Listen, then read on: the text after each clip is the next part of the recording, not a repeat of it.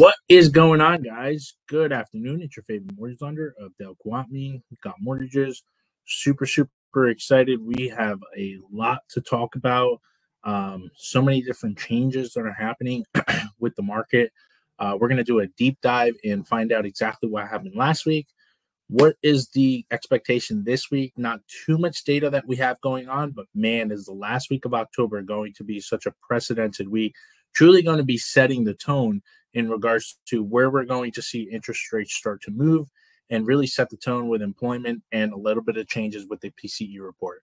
So I'm going to go ahead and share my screen, and then we are going to get cranking away and rock and roll. So, so starting off at the top, what was the expectations that we saw last week? Not too much data, but a little bit of changes in regards to the market. Mortgage bond market is taking such a huge hit right now. We're going to see how rates kind of back to where we were about 3-4 months ago when interest rates started to go up. And we start off first talking about new construction. It actually has slowly slowed down. Home builder confidence is high, which is great. That is something that we always want to see and monitor in an effort to see positive movements within the market. Now, we also saw retail sales. This is where we took a little bit of a hit. People are still spending their money. Where are they getting this money? I have no idea. But people are swiping, and I do have an idea. They're swiping their credit cards. Everything is going on credit right now. We're going to dive into that.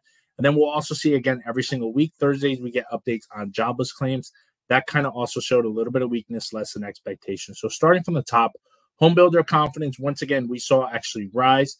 Second straight month. This is actually pretty much a good thing, right? When inflation is obviously slowing down, interest rates are starting to go down. Home builder confidence, again, jumped up 2 points. Remember, we want to get close to the 50, and that's really where we'll see a positive territory. Us rising once again after the spring and summer where rates were a little sticky is great news. October, again, also saw 3 different improvements. Buyer traffic, listen, rates are going down. Although we've been kind of turning within the last 2 weeks, like we'll see towards the end, current and future sales expectations, again, is on a positive level. Builders, once again, are seeing clearly the housing market. They look at it for the next 6 months. Again, seeing future expectations start to jump. As you guys can see here, we're kind of really teetering, right? The summer was a little and then we're kind of increasing that. Once again, anything that is under 49, builders are seeing builder confidence, once again, rose second straight month. Future sales expectation, this is great, right? As we start looking into the positive notation, buyer traffic, as we know, slowed down. But this is great for news for us to see. So starting positive notes when we talk about the expansion areas, right? If we see also now on the flip side, new construction, once again, although a little bit of reductions on the permit side, this is what I really like to see. Almost 1.6 million completion homes, showing almost 14.6 year-over-year completions when we talk about new construction. So again, it fell month over month, not keeping with future demand, which has been the narrative for many years now. But we're still seeing, again, as interest rates are starting to decline, home values and demand is obviously going to increase. Okay. So again, builders are feeling more confident about the future, which is fantastic. New construction, once again, on the home sale front is going to just not keeping up with demand as it hasn't been for quite some time, right? Now we talk about retail sales. Retail sales, once again, beat the estimates. It rose 0.4% in September, above 0.3% gain the market was expecting, which again is kind of hit the market a little, like we'll see. So the sales figure again for September showed consumer spending. Remember, right around the corner, right, we're going to have the holiday season, right, with Christmas. So how is this going to impact, right, the market? We're expected to, again, increase 2.5 to 3.5% compared to last year when we talk about increases within retail spending and consumer spending. So that's going to kind of dip and hit a little bit on the inflation route. So we'll keep an close eye on that. Jobless claims, once again, it did drop 19,000. Not the biggest difference as they continue revising it. Continuing claims, though, we got to keep an eye out for this, as I've said before. People are, again, as they're losing their jobs, they're still going ahead and continuing to claim unemployment, which is obviously showing a little bit of volatility, right? We saw, of course, hurricanes in North Carolina and Florida, crazy stuff. That obviously showed a spike in the highest levels in July, which we saw, which, hit the market favorably. Now, of course, it's good to know, obviously, that some of the non-hurricane areas did show a little bit of weakness within. Now, continuing claims is, again, at the highest level since July. really close to November 2021, which we all know during COVID time where it was, right? So again, this week, like I said, not a lot going on. We have September existing home sales along with new home sales that will come out on Wednesday. And then Thursday, we'll get new home sale data along with the week-to-week jobless claims. Now, we're kind of seeing, listen, the bond market is not liking this movement. And we're going to see a lot of different announcements that were happening, right? We saw the bond market took a super, super sharp hit, which we'll look at briefly. China went again and actually cut their side of it. 25 basis points in their latest effort, again, to help employment and stock market. That does eventually translate into our side as well. Different members within the Fed, right? Raphael Bostic, who's, again, one of the really a little bit more aggressive, is open to pausing cuts. So, again, in less than 2 weeks, we'll have the next Fed meeting in November. Again, if the data comes in, next week is so critical for us to keep an eye on some of the Fed data and really try to make a case in regards to where the federal funds rate needs to basically stay flat at 3 to 3.5 by next year. Doesn't seem like, according to him, that the Fed is in a rush to kind of reach that median.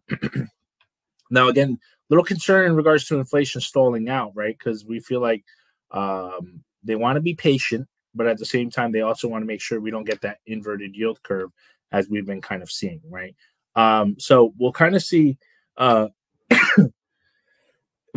excuse me. So like I said, not a lot going on this week except just continuing home sales and new home sales data that's going to come out. We will see, though, next week is going to be critical. Tuesday, we'll get the job opening and labor turnovers. On the 30th, we'll get the ADP report. And then on the 31st, we'll get the PCE report, personal consumption expenditure report. The infamous BLS report will be out on Friday. And then the following week will be the Fed minutes. So really a lot of different changes in tones. We could literally change our stance from where we're at this week into where we'll go next. Now, kind of looking at the market, it's really not reacting too favorably, right? And let me zoom in on this and I'll show it to you guys. Where we're kind of teetering at right now is about a 6.82. We got really teased, I would say, around September, right before the Fed meeting. And then, boom, right when the Fed actually went ahead and announced that they were going to cut their federal funds rate, the market obviously reacted. So we did a decent, I would say, for about, give or take, about 2 to 3 weeks, right? We teetered around 6.15. Yeah, about 2 weeks. And then we've been sharply jumping up since, kind of really closer to where we were about 4 months ago, right? 3 to 4 months ago. So really want to kind of keep an eye on this stuff. Again, inflation and employment, huge data reports that are going to come out. And they're truly, rates have jumped up to the highest that they have been in July, kind of slowing things down a little bit for some of our clients. So I'll keep you guys updated as we continue studying some of this data, and we'll take it from there, right? But as you guys can see, negative readings, positive readings. This was pretty neutral. That was last Friday. Not a lot of data to go off of. The market is reacting fairly negatively to where we're at right now. If we kind of take a look at it, today was a pretty rough day. The bond market took almost a 50 basis point hit. Yeah, 51 basis points. We're kind of teetering. And again, how you read this, guys, is anything that moves down means rates are going up. It's an inverted curve. And as you can kind of see, right, rates have been pretty much ticking up truly since the Fed cut, right? And we've been on a little bit of that downward trend really sharply over the last 3 weeks. So we'll keep you guys updated again. Hopefully we'll get some positive data as we continue starting to see a little bit of changes within the market when it comes to inflation and employment, and we'll take it from there. I appreciate you guys jumping on. As always, you guys can visit gotmortgages.com/blogs for updates, copy of this market update along with the recording itself. I'll talk to you guys next week. Have a great day.